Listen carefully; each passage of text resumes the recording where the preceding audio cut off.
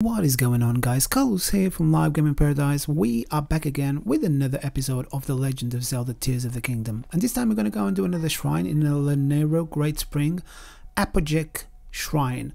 And this one is a pretty cool one. I really enjoy all those flying devices in it. So if this is the first time you're here, thank you very much for watching. Please comment, like, subscribe, all that good stuff. If you're a regular, thank you so much for being here and for continuing to support the channel. I really appreciate it.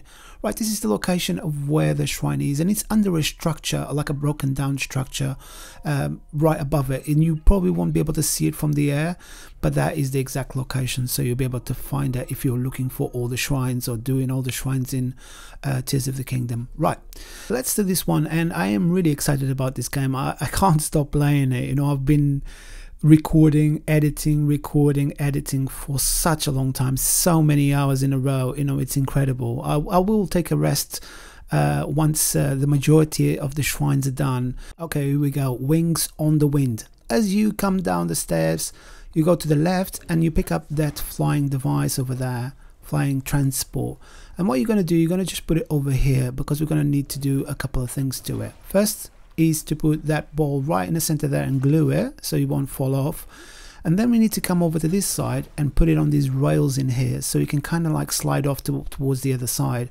Because it's in the descent, straight away the gap is very narrow. You just have to be careful with the planes that come from the left, but just stand next to where the ball is, and then when you're ready, just come down and use your glider if you're too high, and then you just have to take the orb out and put it in the hole in here, and that will get you over to the next stage in the shrine. Now, the best way to do this that I found was just get the two fans that are not on, so like that you don't even need to stop them, and you just put them at the top in there before you even climb up to the top.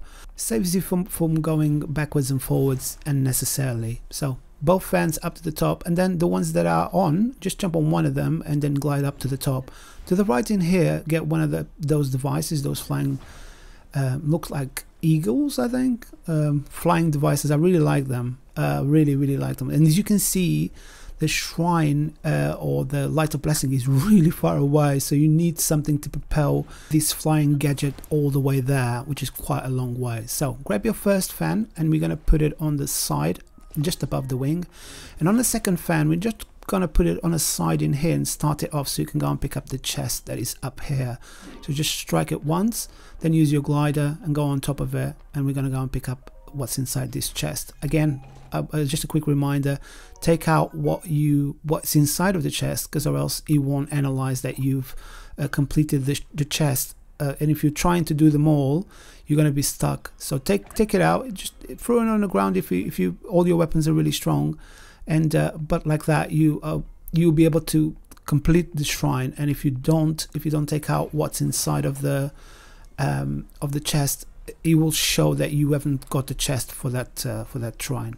Right, when you're ready, just pick up the fan, put it on the other side opposite the one that you've put before, and then we're going to put the flying thing here, glider, over in the middle here, and just jump on top of it and quickly activate the fans as you're on top of it, and just stay like this. If you stay just below where that ring is in the center, you will just glide smoothly all the way towards the other side. I stopped them around here, stop the fans, and look at this landing. I could be a pilot. Look at that. That is incredible. And I guess this is it for this video, guys. Thank you very much for watching. If you did like this video, or if this video helped you, please give us a like. Consider subscribing so I can continue releasing more content like this. I'll be back again with some more Tears of the Kingdom very soon. So thanks again for watching. I'll see you in the next one. Goodbye.